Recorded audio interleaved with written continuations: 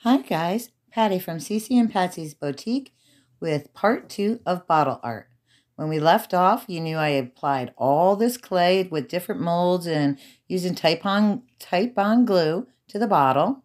I actually used a round rough wood circle base and attached the bottle to that. We did a rusty patina effect on the top. It's a custom rusty patina. I use various colors and textures.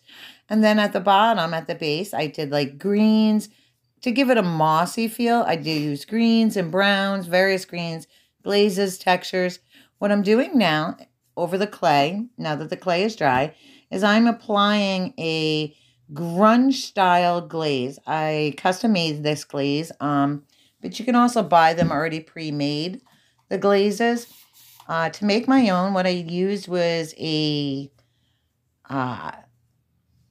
gray and black paint mixed with a top sealer. I use a matte sealer for this, and then a little water. All of these are water-based that I mixed together. And now I'm applying it all over the bottle, and then I'm taking a moist cloth and wiping it back. And we're going to do this over the whole bottle, just to give it the clay a little bit of more definition and depth, and to add a little character and get all into those little nooks and crannies of all the various molds I added to the bottle. So you're just going to continue to apply that, and with a damp cloth, wipe it all back to get to the look that you're hoping to achieve.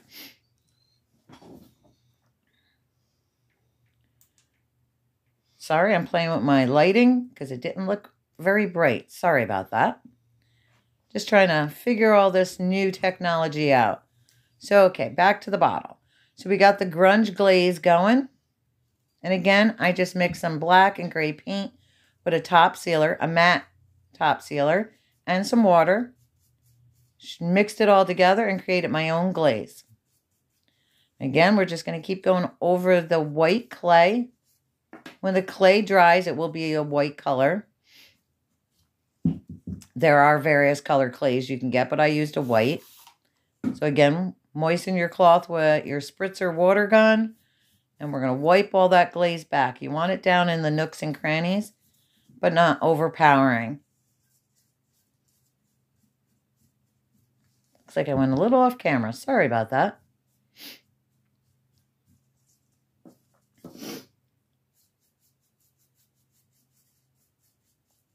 Continue your glaze until you achieve the look that you're hoping for. Again, this is a custom glaze that I make. You can buy pre-made glazes. Various shops and paint manufacturers do offer it. Now I'm just brushing some of that grunge glaze across the bottom where I did a moss effect. And we're going to wipe that back. Again, this is just to add to the age and the depth of the bottle and to go with the vibe I'm looking for. This is all a matter of preference of what you like. Glaze is not something you have to do. You could actually just go ahead from just the clay and start painting in however way you want.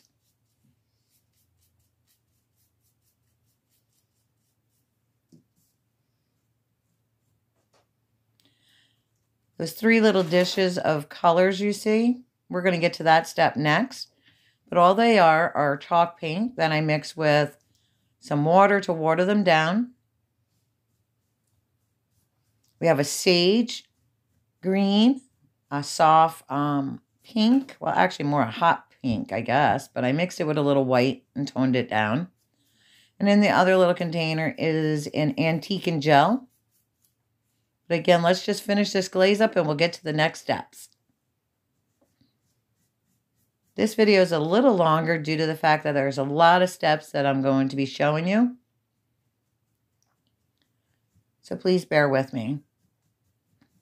I also know I could speed up this process, but I'm not quite sure how to do that yet. So I'm still new to editing videos. Again, bear with me, I'm getting there. So now we're taking some of that antique and glaze, which is a soft sable, like a camel color. And we're going to add a little bit of that to the mossy area at the bottom. Again, this is just adding a little more depth and character, and it's going with the look that I'm hoping to achieve.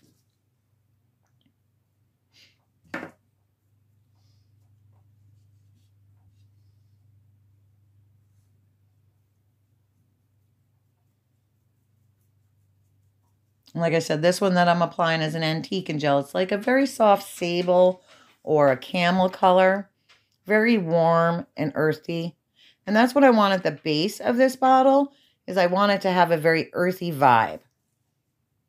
Again, I'm going for a woodland fairy home, so I have to have the earth tones going. And this is just my process. There are many other processes out there. The trick is just experiment, have fun, take the chance and grab a bottle and just have some fun with it.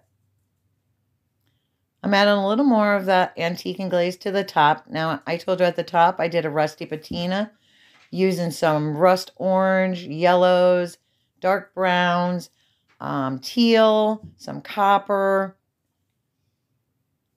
We applied that and some texture. I did some salt wash, so we applied a lot of texture at the top.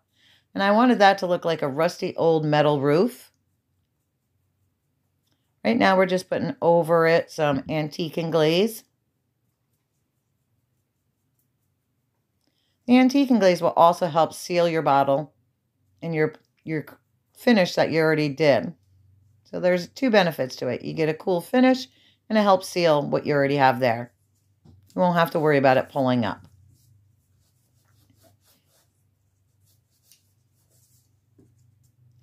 Now I'm going to take some of this antique and glaze and I'm going to actually go right around on the wood base. These are just wood base rounds. I got them at Michael's, I believe. I think you get a set of 5 in a pack or 4. I think most people use them for coasters, but I attach my bottle right to the wood round so that I have a nice organic rough edge wood base. I think I'm going to actually add some moss later to the base. I don't know yet. We'll see. Let's see how the bottle turns out. So again, that's all I'm doing is applying some of the antique and gel to the base to give it more a warm feeling. So there we have the grunges, the glazes, the antique and gel. Looking pretty good.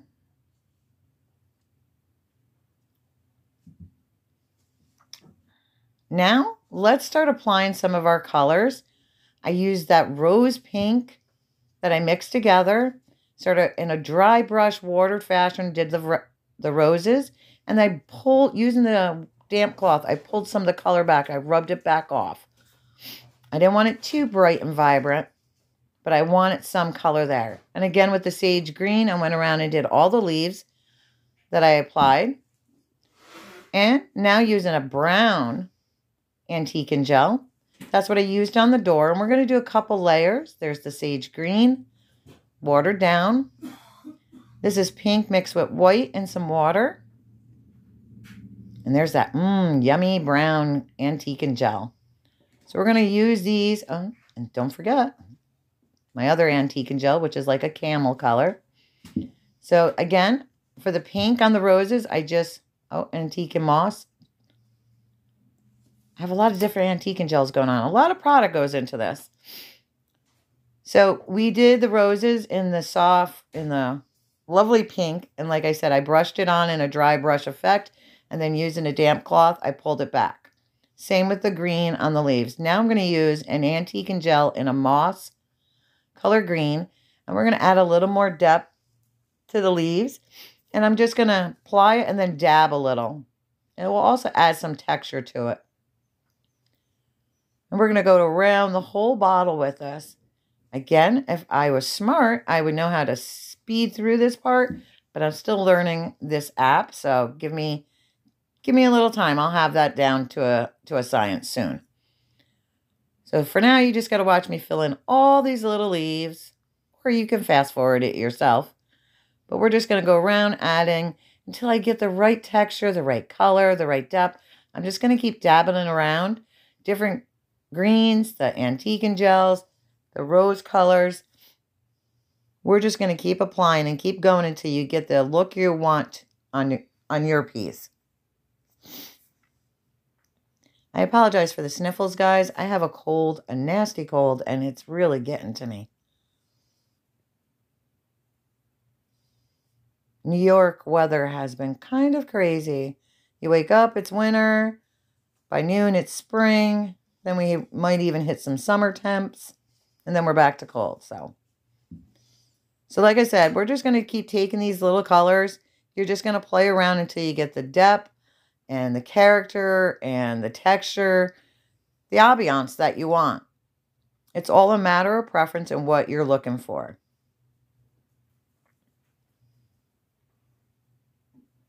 This bottle is a little more different than my previous bottles because I really went all out and added a lot of detail.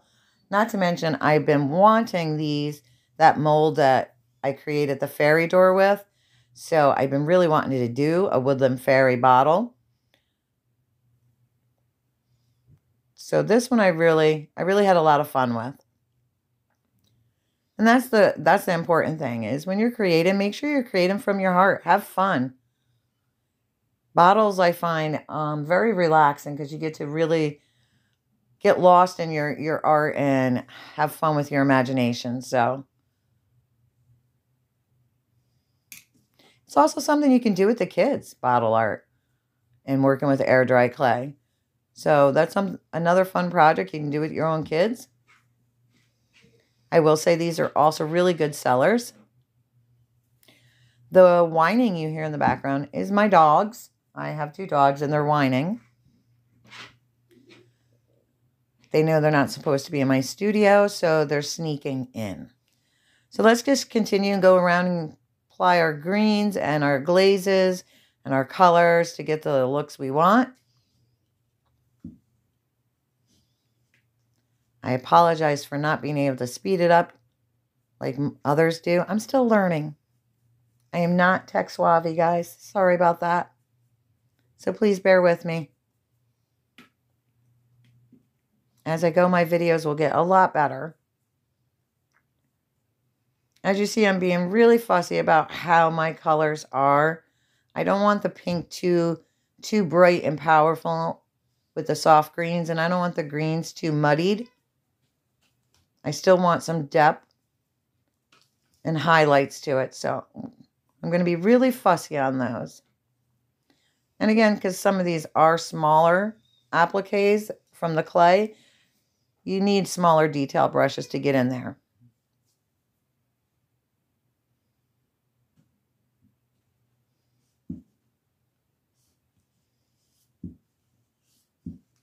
We're really making some progress. I'm really loving how this is turning out.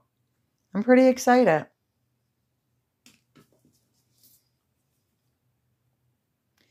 When you watch this video, if you manage to hang on for the full 29 minutes, leave in the comments, do you do bottle art? Have you ever done bottle art? Or are you thinking about doing it? And has this video or the previous one inspired you to try it out? Here on Teatsum, I have that lovely camel color antique and gel, actually glaze that I made myself by mixing a few things together. And again, we're just going to apply that over because I want that antique and gel all over. See, that's going to help soften that bright pink and the greens. We're going to soften and blend all that together so it blends perfectly. It's not too harsh. It's a nice, soft, aged look. And that's what I'm going for. I want it to feel actually aged. I want warmth. I want depth. So again, it's all going to be up to your preference of the look you're going for, but have fun. Like for this one, like I said, I really wanted warmth, earth tones, textures, and yummy goodness like that. So I'm really being a fussy butt about this bottle. But look at that. The pinks aren't bright. That toned them right down. The greens aren't harsh. We got some nice warm tones to the backdrop clay.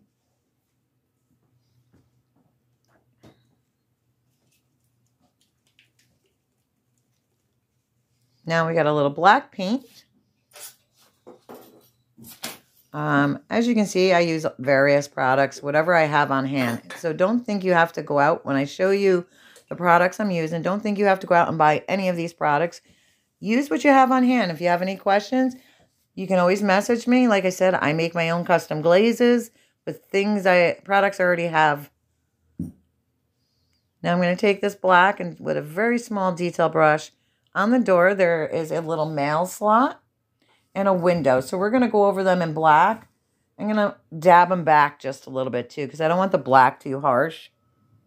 I want it known that it's there, but not a solid, more translucent. So as you see, I applied it and then I dabbed it back just a little. And we're going to do it to the window on the door as well.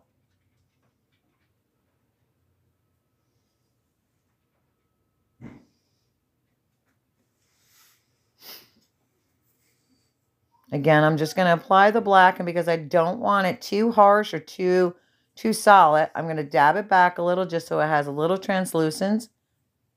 And so it looks more like the age weather. Now, around the door, there's a nice crease to really enhance that it's a door.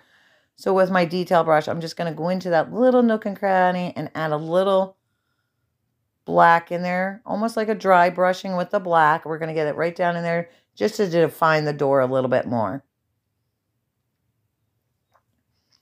And I'm going to dab a little in around the door. There's some leafage, which I did greens and warm earth tones. So now I'm going to dab a little black in there just to get a little more definition into the leafing around the door itself.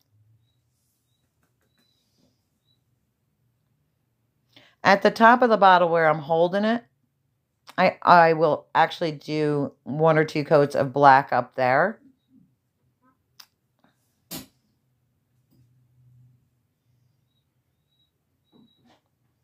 So now here I'm just using various colors because I'm trying to get some really good texture and depth to the leafage and foliage around the door, just so it makes it stand out a little bit more.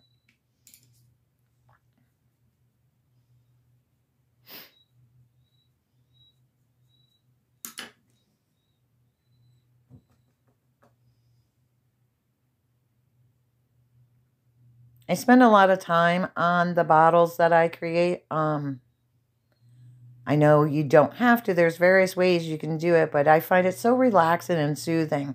So I don't actually mind the time I spend on doing a bottle. And I know each one of my bottles are unique and one of a kind. So, but again, it's more because it's so relaxing.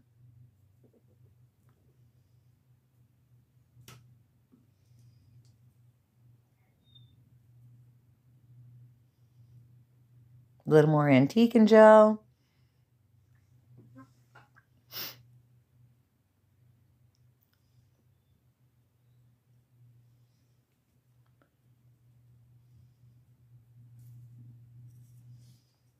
I'm going to add a little bit more to the base for that mossy look. I went a little too heavy with the deep brown, so we're going to go a little more with the mossy green. Later, I'm going to add a little bit of that mossy green to the top too, over the rusty patina at the top, just to give it that like moss might have grew up the chimney or up on the roof. I'm loving this, guys. What do you think?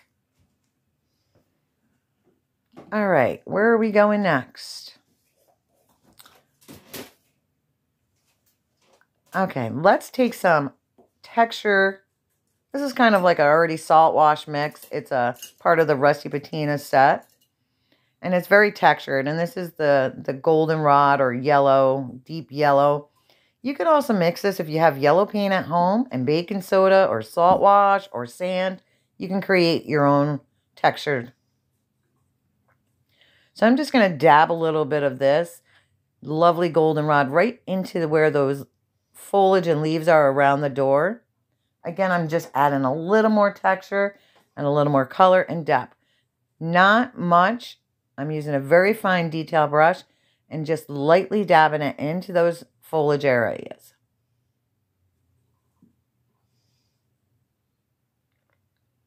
We're almost done, guys. I promise. Only 9 minutes left. And again, you can fast forward through these sections.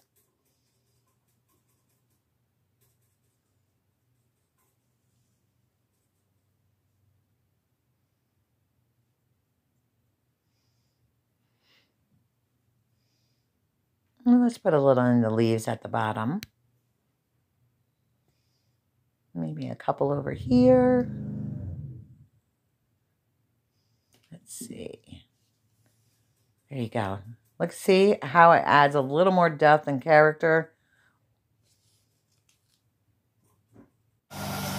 Let's hit it with the dryer. We're going to give it a flash dry before we start our next step.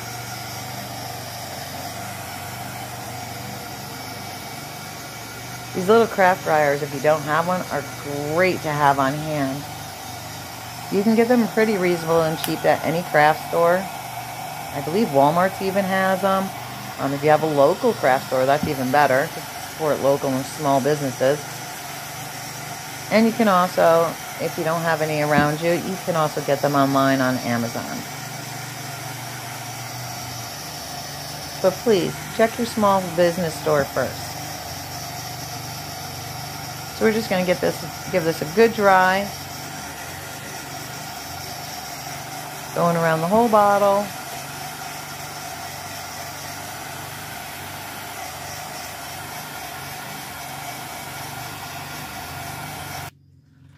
Now we're going to apply some metallic waxes. The first one I'm using is a rose metallic. I believe it's from Redesign. Again, please use whatever waxes or what you have on hand. This is not a necessary step either, but I always like a little shimmer and glam on mine. So the first one is a rose gold or rose metallic. We're going to apply that to the roses and to the fairy wings just to give them a little shimmer, a little more metallic pink, if you would say.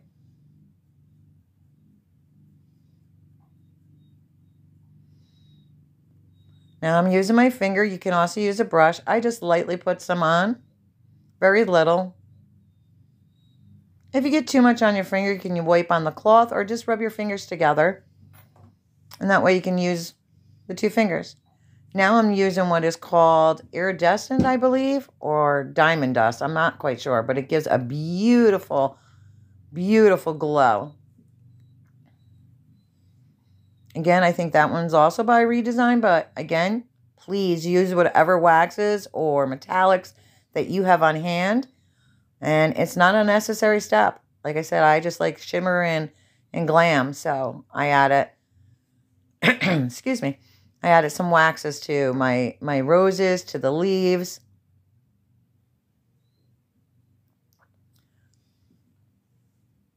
I'm going to even add a little on the door to frame out that window and the mailbox.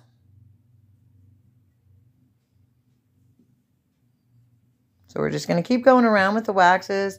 And again, you're going to apply them until you get it to the desired look you want. It's all a matter of preference. Now, if you remember, I did a textured base wrap of air dry clay on the bottle. So I'm probably going to apply even a little in there.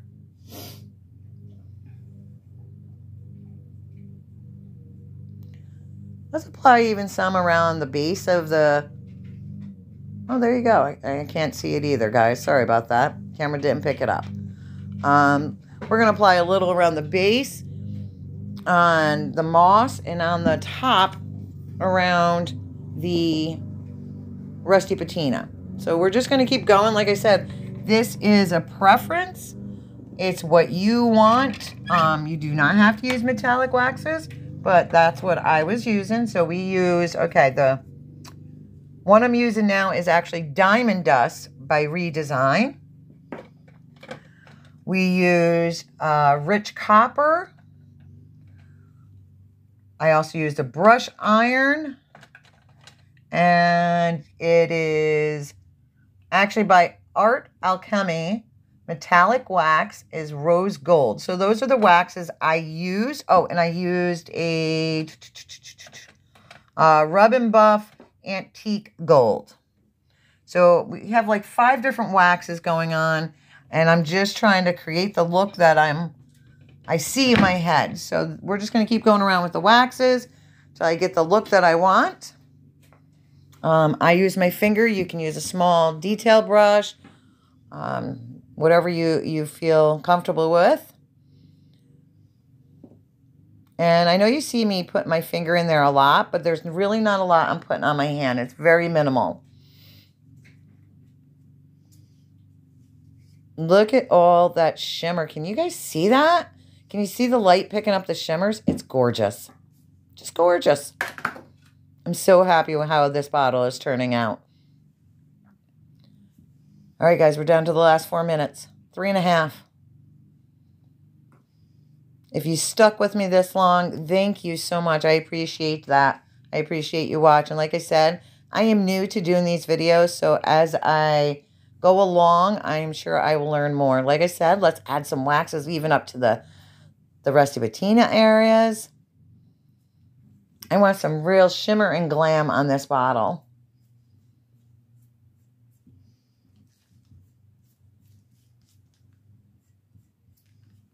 Once more, thank you if you stuck around for this whole video so far. Thank you so much. I do appreciate it. Please make sure you hit like. Send me a comment. Be kind. But please send comments. And subscribe to my page if you like this video. I'd really appreciate it. Like I said, we're just finishing up with the waxes.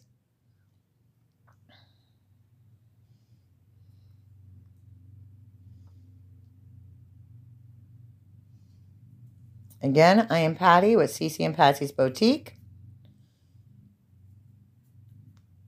I am located in the Hudson Valley region of New York. You can follow me on YouTube, Instagram, Facebook, or TikTok.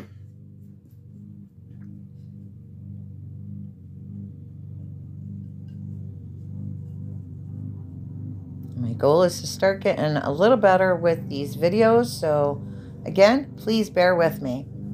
I am sure the videos will get a lot better as I learn more about this technology.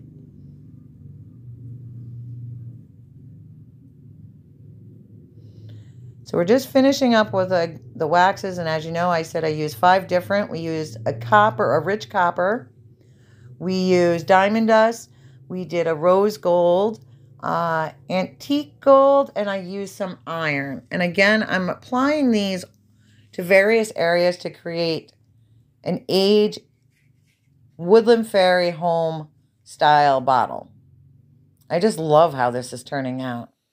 Here we go. So the top finial is actually a vintage brass doorknob.